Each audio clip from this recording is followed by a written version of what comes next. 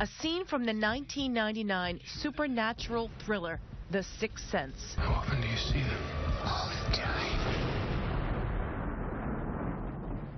They're everywhere. A movie about a little boy who sees and hears people who have passed on to the other side. So it's almost like living that movie. I too had the departed coming into my bedroom at night and, trying to get me to pass on messages to those who had passed on. 23-year-old Matt Fraser calls himself the medium with a message, and he compares himself to the character of that little boy in The Sixth Sense.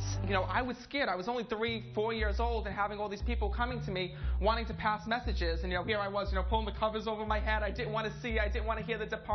That changed as Matt grew older, and instead of running from what he calls his gift, he embraced it, especially since Matt's mother, Angela, says she too is psychic, and so was her mother, Matt's late grandmother.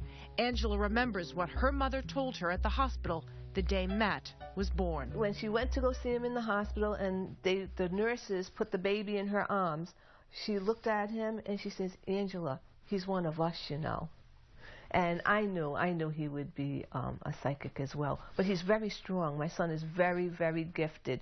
I feel he's stronger than me now. Matt recently held an event in Manchester at the Radisson Hotel, where this crowd of folks came hoping to hear from a family member or a friend who died. Sometimes all it takes is a little nugget of information for people to believe. This woman wanted to hear from her grandmother. Who goes to the casino, or what's with the casino trips? My parents, her daughter. They go to Foxwoods all the time. Can you check to see what I have on the schedule for Monday? When Matt is not holding events, he and his mother share an office in the Boston area where they both conduct readings over the phone. We caught up with Matt to learn about what so many believe is his extraordinary ability. They come through in many different ways. Sometimes I'll hear voices, or I'll hear names, dates, and places, or other times they'll show me things. So the way that they kind of use me is just kind of as a channel to reach their loved one. So I'll feel things, I'll see things, I'll hear things. Any way that they can pass the message on to me, like when I felt your father, I felt it right in my chest, which was his way of just letting me know that that's how he had passed. Which brings us to what happened 5 minutes after I walked into Matt's house, when he looked at me and said he knew instantly my father had passed away. A lot of times they'll transition, like to when he was talking about you being by the water and like the family all together and music being played and things like that, is the times that he's remembering, and he also shows me card games here as well. Matt definitely stirred up real memories, but he acknowledges he expects many people to look at him with disbelief. Well, I think that everybody's skeptical at first.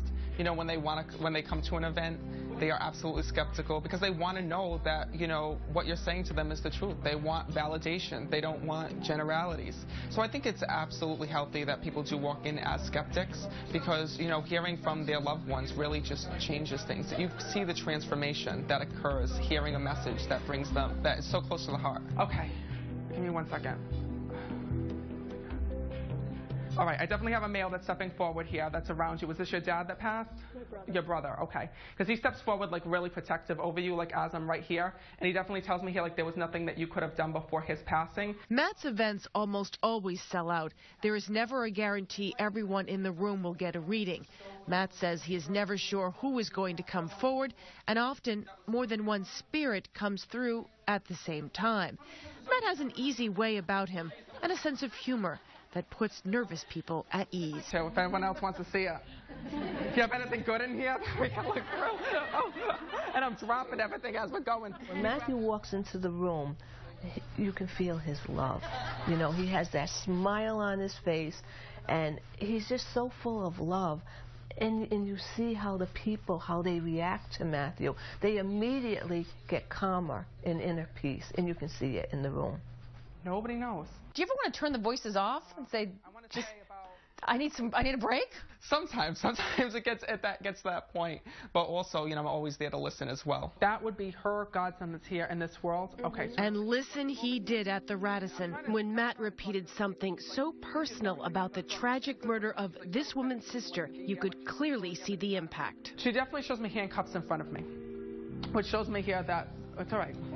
It's all right. Carmen Nunez believes with Matt's help, she connected with her late sister, and now she feels relief. All this time you wonder, You know, how is she? You know, did she go in peace? Is she at peace now? Because she didn't have any in this life. So it was my hope that in this afterlife that she is at peace and that she is happy. And that's the sense that I have today. I don't know why they choose to talk to me, but to be honest with you, I don't know where I would be without them, because it's been such a major asset to my life, you know, to be able to help people. And it's so wonderful, you know, just the messages of comfort, joy, and inspiration that are passed on to those families here. And to see them getting closure and actually being able to connect with their loved ones again, it's a huge honor.